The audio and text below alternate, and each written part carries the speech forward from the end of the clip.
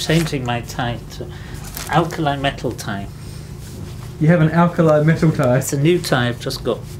This one's a Dutch one. I was given it on Saturday. He gave me this one. So here you can see we have the alkali metals. Oh, hang on, where are they? Yep. Here. And the alkali metals are very reactive. So we've seen that lithium doesn't react very much. But then as you go to sodium, and then to potassium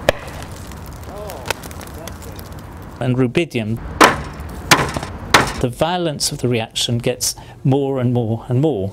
And cesium is even greater.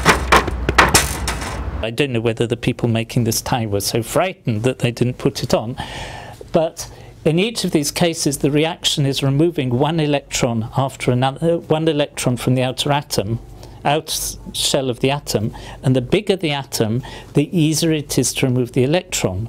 And as you go down the periodic table, the size of the atom increases, so it's easier to remove the electron.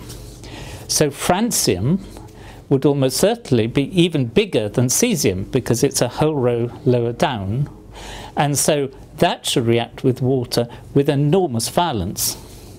But unfortunately, francium is very radioactive, and you can't get a nice lump of francium the sort of size that you'd like to throw in water to make the YouTube video of the century. Francium, which is named after France, was discovered by one of Madame Curie's pupils in 1939, 5 years after Madame Curie herself died. I always thought that it was Madame Curie that discovered it, but in fact it was discovered after her death. But its properties would probably be similar to those of cesium if it was not very radioactive.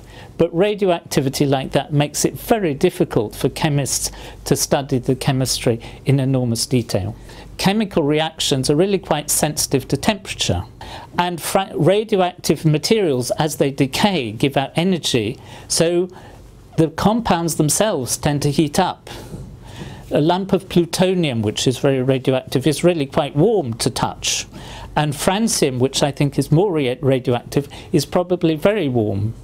So I think the melting point of francium will be lower than that of cesium because the melting points go down the group, and because it will be generating heat, almost certainly francium would be a liquid at room temperature.